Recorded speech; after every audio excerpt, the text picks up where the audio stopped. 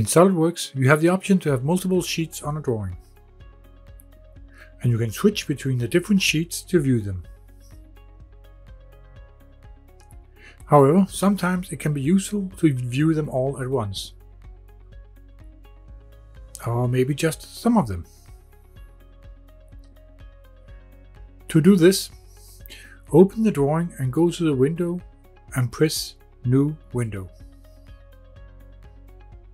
Now you can tile the windows as you need and select the sheets you want to see. If you use this a lot, I recommend setting up a shortcut. Mine is Ctrl-Shift-N.